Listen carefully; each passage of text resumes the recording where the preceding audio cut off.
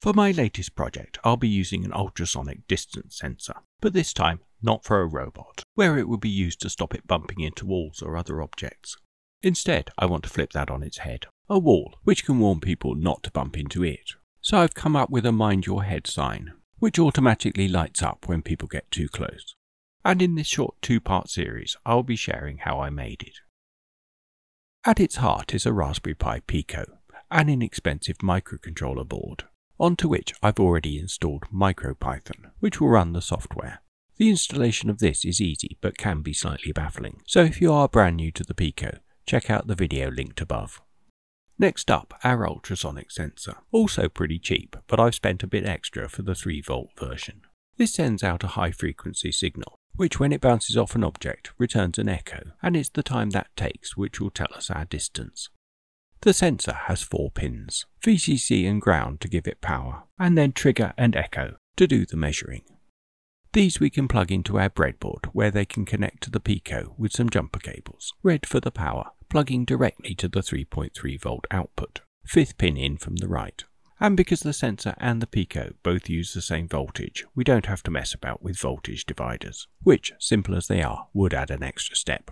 The black negative can plug into any of the ground pins, the ones with the square pads. I happen to pick the one next door. Then it's the wire to send out our signal, the trigger, and we can connect that to pretty much any of the GPIO pins, which slightly confusingly have different numbers to the physical pins, and the ones printed on the breadboard. Then finally, we need to wire up the echo. This is going to send the signal back from the sensor as an input into the Pico, and again could use any of the GPIO pins. But to keep things tidy, I'm going to use the one next door. Then we need our warning light, and for now I'm just using a standard LED while we sort out the programming. This we can plug into 2 columns on the board that aren't being used for anything else, just remembering which one was for the long leg. This is the anode, and we'll be connecting that to another one of the pins, this time using a resistor so we can control the current. Again, we'll be using the pin as an output, supplying 3.3 volts to our LED when triggered. Once again, it doesn't matter which pin we use, I've just chosen the closest one. Then to complete the circuit, a cable from the cathode to any one of those square ground pins on the Pico, which are conveniently spaced out so we'll find one nearby. And that's our wiring done. We've got all 4 pins of the sensor connected to our Pico, red and black for the power, yellow and blue to send and receive the signal, which will light up our LED if anything gets too close. Now we need to plug the Pico into another computer so we can program it to work out how far away things are and when they're too close. For the code itself, I thought I'd try out something a little different, and rather than painstakingly research it for myself, I thought I'd get ChatGPT to write it for me, and giving it all the information I think it's going to need, see what it comes up with. Now I know this is no more cheating than looking it up in a book, but I remain irrationally suspicious of AI, perhaps because it feels a little bit too easy, and as my real-time screen recording shows, it comes back with a solution really quickly. Of course, it's only one of several ways to skin this particular cat, and indeed exactly the same wording returned a range of answers, and I chose the one which, with my limited knowledge of coding, I best knew what was going on. So with a simple click of the copy button, I've got my code pretty much ready to use. And to get it onto the Pico, we're going to need something like Thonny, into which we can paste the copied code, which appears where we would normally type if we were writing our program from scratch. To get it to work, we're going to need to make some minor adjustments. Our sensor is plugged into different pins, so we're going to have to change the numbers. And note it's the GPIO pin number we're using, not the one for the physical pin.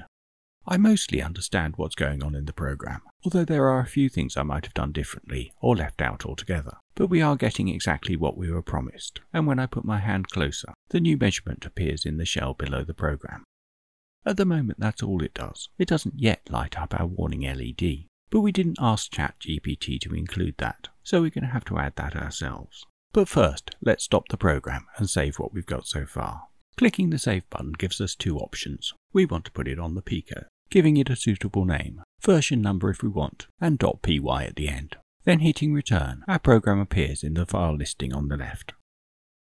Now let's get our warning light working by adding in some extra lines of code, and I'm going to follow the structure that ChatGPT gave us. First setting up the pin for the LED, using a similar name. Then I want to do the same for the next bit, adding a similar line to trig and echo. I'm going to call this warning and pretty much copy the above lines, but using LED_pin. And as that's an output, like the trigger, we want that to be pin.out, not forgetting to close the parenthesis at the end. Now, I'm not sure if I would have structured it exactly like that. I think I would have put the pin numbers in this bit, rather than setting them up first. But that's really just a style thing, and both equally valid. Likewise, when we come to this bit, we could probably write it in half a dozen ways. But when it comes to the code for my LED, I'm going to follow its lead, and use a similar kind of technique. And leaving the existing if and else where they are, introduce another loop in between them.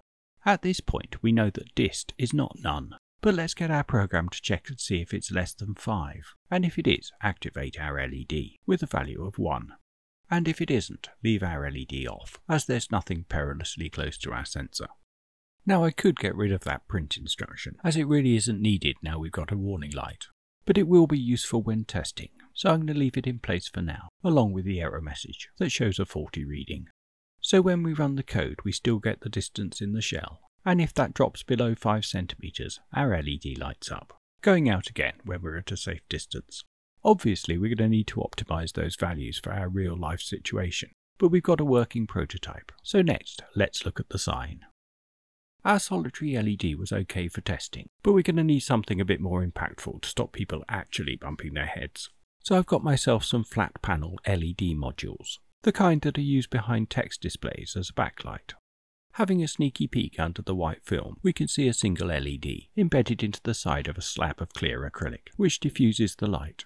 One side is printed with white dots, designed to act as a reflector, and even though they look the same from the outside, there is a front and a back, so we'll need to get them the right way round. Like regular LEDs, we've got 2 legs, a long one and a short one. Obviously, we can't just stick these into the breadboard, so I've got some male-female jumper cables, and I'm very carefully pushing these onto the ends of the legs. White on the anode, black on the cathode.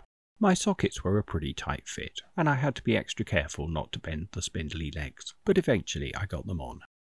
At the other end, we're simply going to replace the LED that we had, plugging in the wires from the panel to the same holes on the breadboard. Everything else can stay the same, although I may tweak my slightly arbitrary choice of resistance later on to optimize the brightness.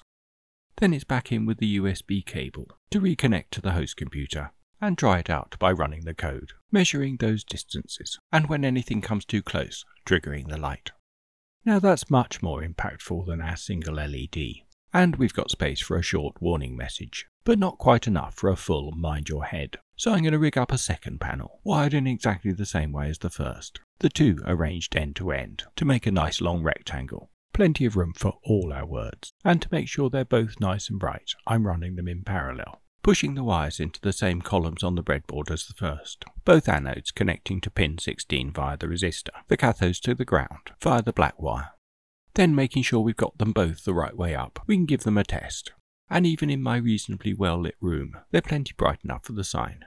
In part 2, I'll look at tweaking the resistance to get them even brighter, and share how I made the sign itself, a 3D printed sandwich of clear and black filament. I'll pop a link in as soon as that's ready.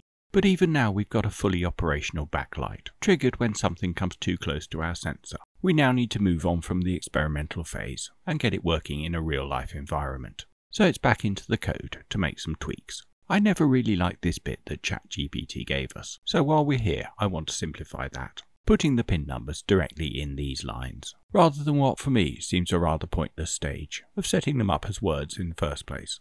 Then we need to look at the bit we did write. And obviously at 5 centimeters, you're already far too close to the sensor. So as well as spacing that out a bit more elegantly, I'm going to increase that to about a foot.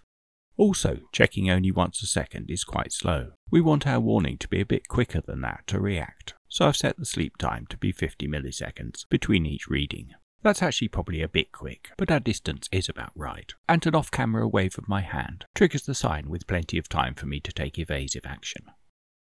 Now we've got one final task, at least for this part of the project. Our Pico-powered sign isn't much use if it has to be connected to the host computer to start the program, but by saving a copy as main.py, the Pico knows to run this automatically as soon as it's powered up, ignoring anything else, so we can keep any work in progress files should we want to come up with a version 2 later on. Then, along with a bit of a preview of how the project develops in part 2, with a 3D printed case that eventually all the gubbins will go inside, we can power it up independently, automatically starting our code, continuously measuring when things get too close. And that's where we'll be leaving it for part 1, a fully operational sensor with warning light, just waiting for a bit of packaging and some extra bells and whistles, which we'll cover in part 2.